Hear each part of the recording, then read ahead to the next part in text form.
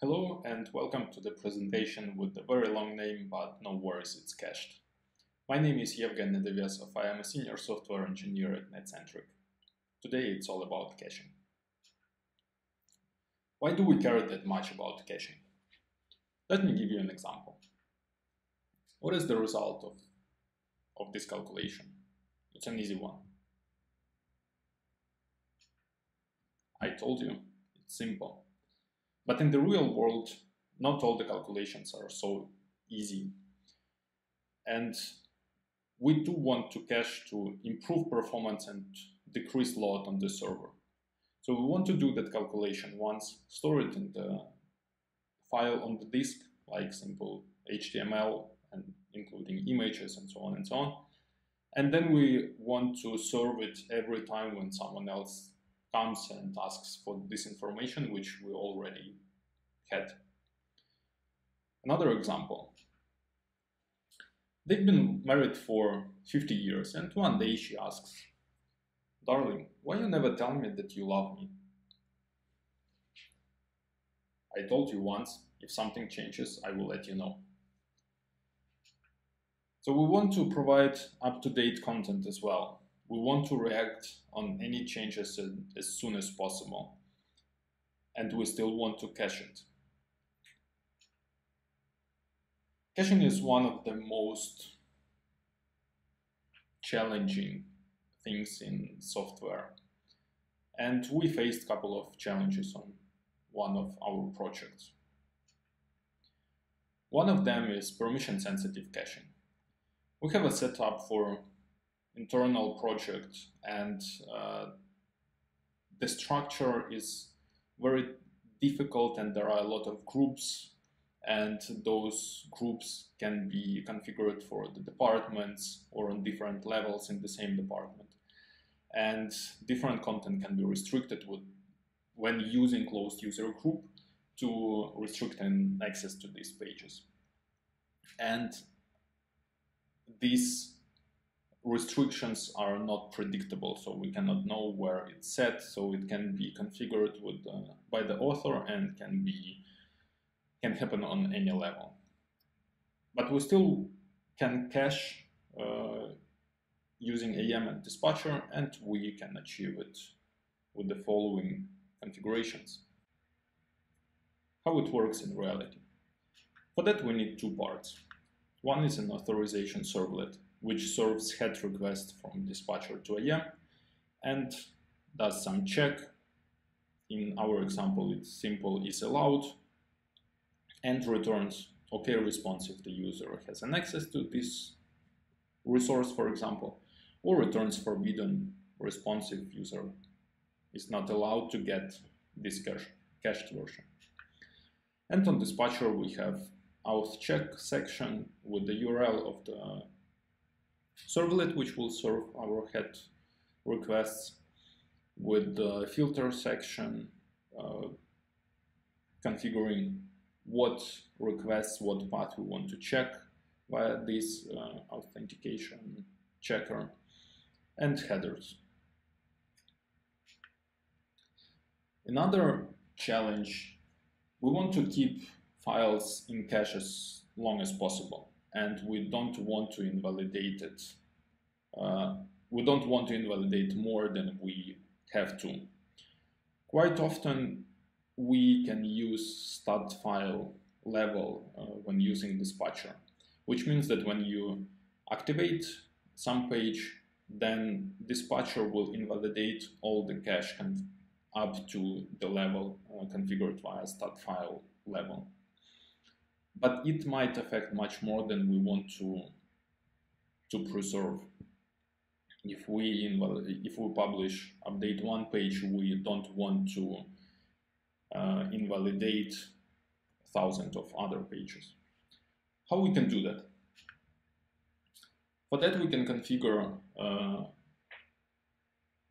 flash agent and add header CQ action scope resource only, which will tell dispatcher to invalidate only the resource which was activated and nothing more. When you do that, bear in mind that you also have to set the checkbox alias update. Quite often we use Sling aliases in different languages to have user-friendly URLs. So if the path is in English, but we have French and Italian version, for example, we can have Sling alias for French and for Italian. When we do resource-only invalidation and we want to flush to delete these files with the alias, we have to check that checkbox. Otherwise, dispatcher will do only a request to the path and will not include the aliases. It increases the amount of requests to invalidate the cache, but it doesn't affect hundreds and thousands of other files. And another very interesting and challenging part was the caching of the navigation. And yeah, as I said before, we have a very complex setup for the user groups and the structure and the content with a lot of restricted pages. But we still want to cache it. And we could achieve that after reviewing the requirements. So what we have? We have about 12,000 users. We have about 4,000 pages per language. And we had, in initial setup, about 1,000 pages with already configured closed user group. But again, it can be changed later and authors can add more restrictions. And to get the whole structure for the navigation in one language, JSON would be about 1 megabyte because it includes titles of the pages, description, and so on and so on for all the levels.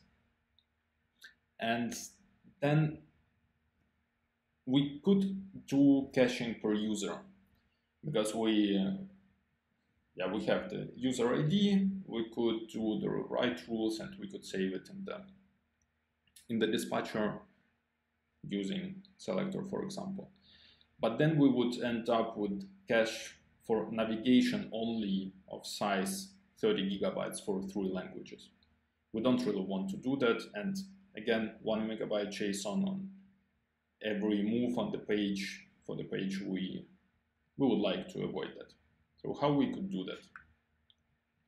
We all know column control from author view, where we load parts like every level one by one. So if we don't request that page, we don't want to get list of children for that page. And thanks for our UX, we could achieve that in our project as well. So how it works? As you can see in the tree structure, we have one page with configured closed user groups, which is on level 4 in plain. But everything else we can cache. So when the request comes to Netcentric and we get the list of children, we can cache it because there are no restrictions. We do cache. Then we click on Munich, for example, and then we get the list of the children, events, office, photos. Can we cache it? Yes, because there are no new restrictions on that page. So whoever has an access to Munich channel, Munich page, has an access to all the child pages. Then we go one level deeper to events. Can we cache it? Unfortunately, no, because one of the child pages has a restriction, which means that some users can see all 3 pages on this level, some others can see only 2. And we cannot cache it for all the users. Then we serve it every time when the request comes to AM. We tell dispatcher to skip caching for this level, and we proceed further. What happens next? If we click in planning, for example, and we do the request to get the children of this page, we can cache it again, because there are no child pages with the new restrictions, which means that if user has an access to page in planning, then user will have an access to all the child pages. So we can cache files again. Dispatcher flush rules.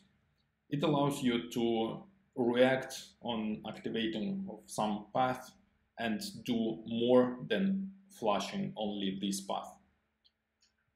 It uses regex for replication patterns, and you can configure whatever you want to flush based on the regex for the path. It also has back references in flush path, so you can take part of the path you get for activation using regex, you take it and you do activation or replication on something else. And you can also have more than one path or more than one pattern for one match. What are the use cases? We talked about navigation already, and if you remember, the cache for the navigation is stored on the level higher than the page itself, which means then that when you activate new page on that level, we want to flush the cache file on one level higher. And we can do that using the dispatcher flush rules.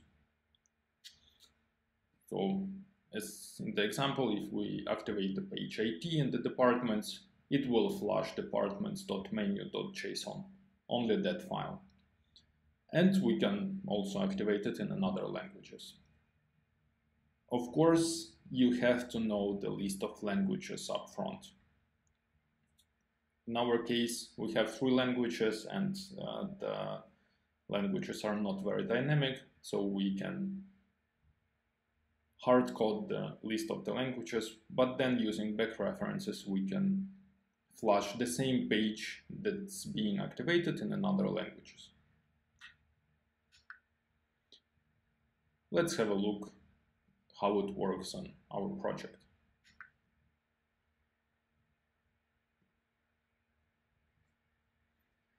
We have restricted page called group A. If we go to page properties in permissions, we see that only group A can see this page. The same we have for page group B, which is restricted to group B. And we have a couple of users. User A, which belongs to group A.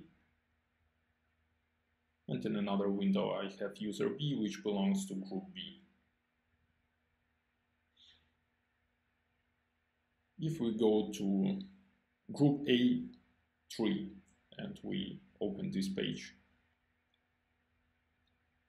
user A has an access to this page. But if you share, for example, this link with another user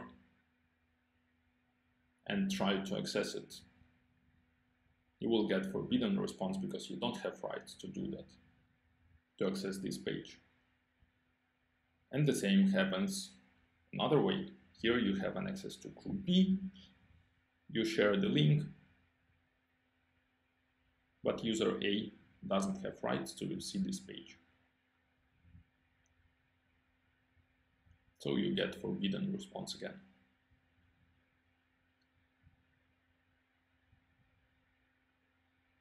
And we have public area, which is accessible for both users. But what happens in dispatcher? We have folder events, we have group A, group B, and public area. And as you can see, everything is cached there on every level, even for group A and group B, pages itself, we have a cached version of it. But dispatcher will check using AM if user can access this page.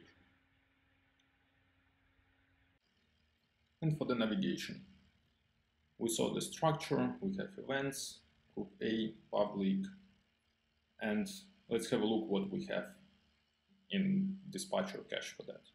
So we have events, and there is no such a file as events.menu.json because children have different restrictions, so we cannot cache on that level.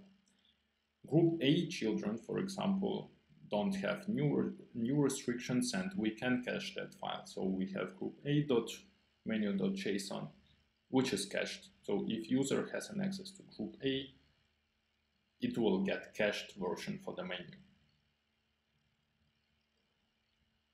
The same applies for group B and for public area. But for events, once again, it's not available. As we have cached version for group A.menu.json, and if we want to deactivate, for example, one of the subpages, let's say we want to deactivate page called event2.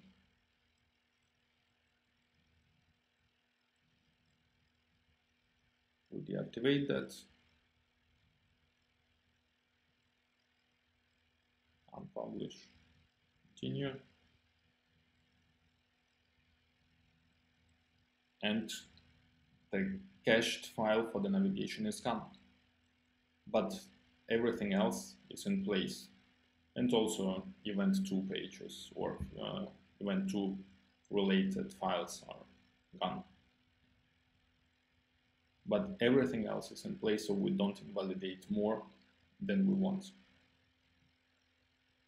So if we go back to the navigation, go to menu, we open the menu, and we see that in group A we have only one page, so menu is up to date.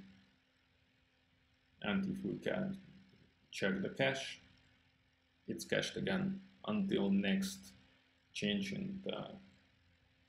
on the child level. Another example, we have a page available in two languages, German and Italian. And we can see that this page is cached in German version. We want to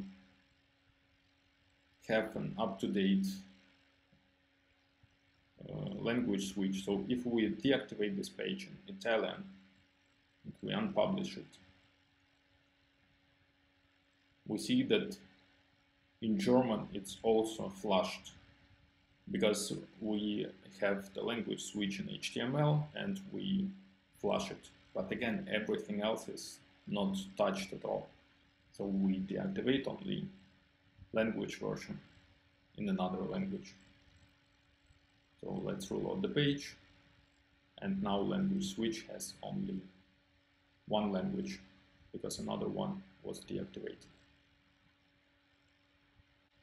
Thank you for your time and have a good day.